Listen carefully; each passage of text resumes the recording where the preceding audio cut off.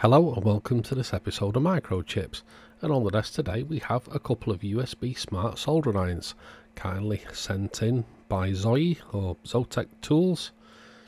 Pop a link to AliExpress down below.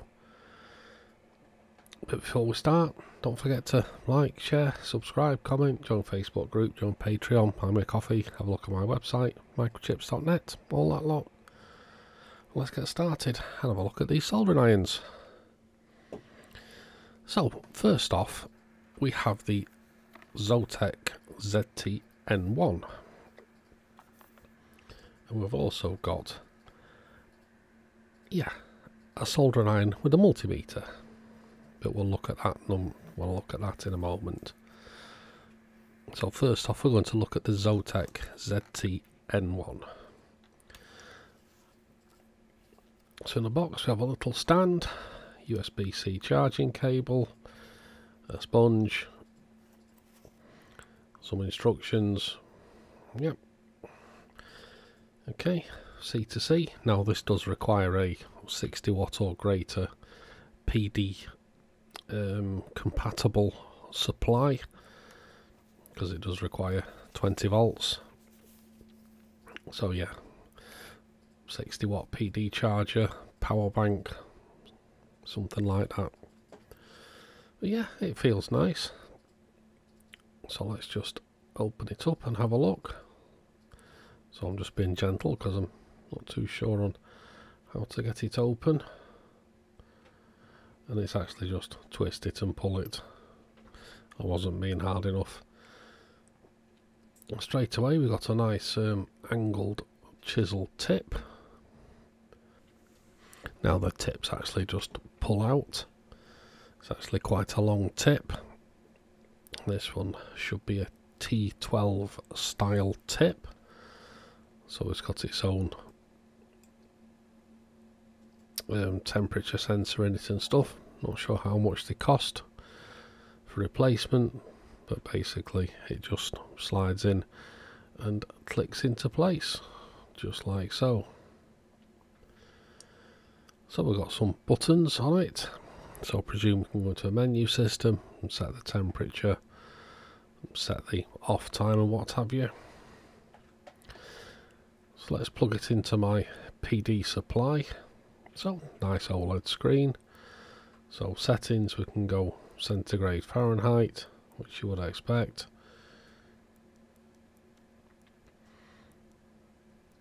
So I'll just get out of that menu. Go to soldering iron, and you can see there it is heating up. So we've got it set to 200 at the moment. Needs it a little bit toastier than that. So just hold the button down, it goes up nice and quickly. So we'll set it there to 260. And it gets up to temperature quite quickly. So let's have a look on the temperature probe on the meter.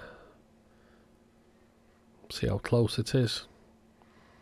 Now just remember I'm only using the very tip of the soldering iron and the very tip of the temperature probe, so there's going to be a little bit of discrepancy there, but we've got 240 on the meter, 260 on the iron. I think it's pretty close. Not too bad at all. So yeah, it feels quite nice. But you know, it's a soldering iron. And what do we need to do with soldering irons? Well, we need to solder with them. So I'm just going to tin the tip up before we start using it. So it was good practice just to give a new tip a nice tinning. And let's see how it solders.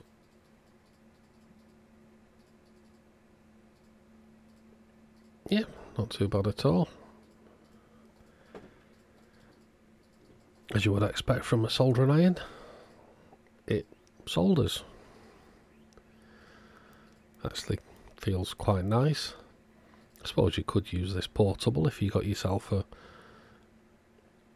power bank that supports the PD protocol and 20 volts. Don't know how long the power bank would last, but yeah, it could be an option for places that, you know, you haven't got power and you don't want to use the old style gas iron. At least you have got some form of temperature regulation on this. So just using the very tip of the chisel there, we can actually solder down to fine points. So yeah, solder iron, solders, fantastic.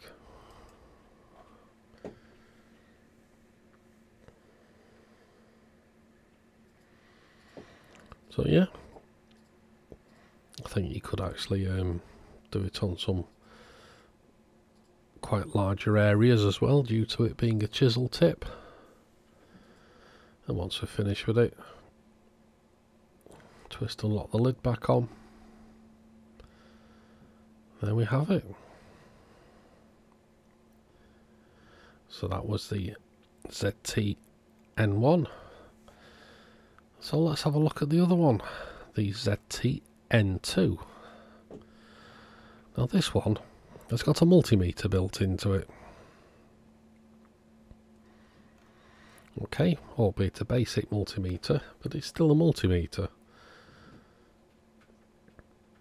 And I must admit, this has got to be the first soldering iron I've seen with a multimeter in it. So we have a special tip. We have a probe that sits in the back, and that connects into the USB-C. Are you thinking, because it's plugging into the back, how do you get power? Well, it has an internal battery. But the internal battery only runs the multimeter part. It does not run the soldering iron. Or else it would have to be a rather big battery. Yeah, if you try and put it into soldering iron mode, it says plug in USB-C. So power on and off with a button, no problem. So as before,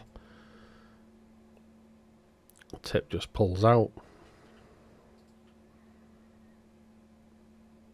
Nice chisel tip on it. Now for the multimeter we need to change the tip. And we need to plug in the probe into the back, just like so. And let's have a look at it doing its job.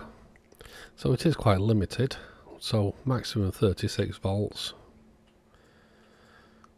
for AC and DC, and it has got resistance and continuity.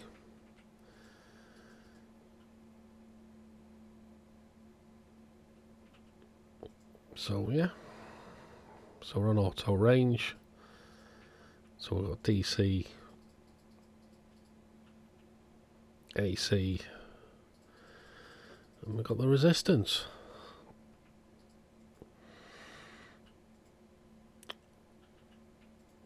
So let's measure some voltage. Just trying to get it into camera shot. And there we go, that's easier if I put the croc clips on the end of it. So yeah, it is reading to be expected.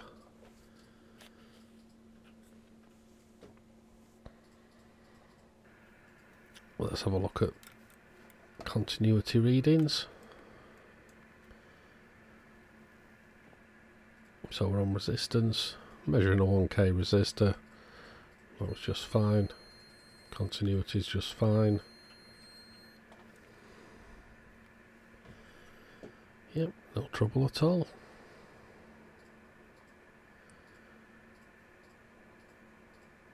Just get it onto the probe, there we go. Yep, 33K, I think that was down there. Yep, no problem. It's 10K, so yeah, it does work. I can see it being a bit of a problem switching the hot soldering iron tip out to put your multimeter parts on. Could be interesting.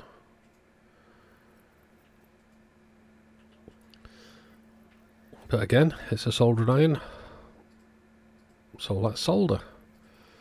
So we'll tin the tip like we do normally, and we'll go for soldering just like on the other one.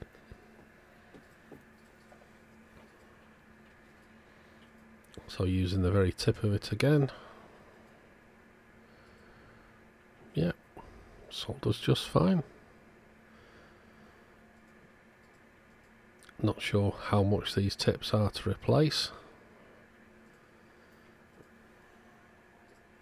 Hopefully they're cheap enough.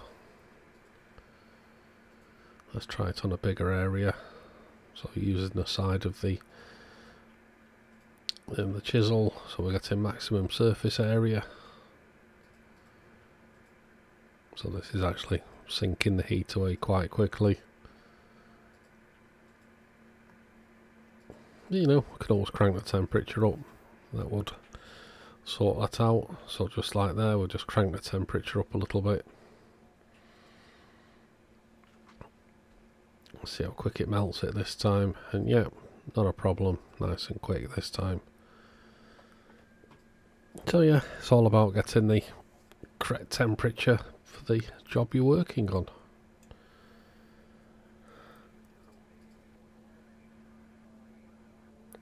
So yeah, it's a solder iron, it solders, it's got a multimeter.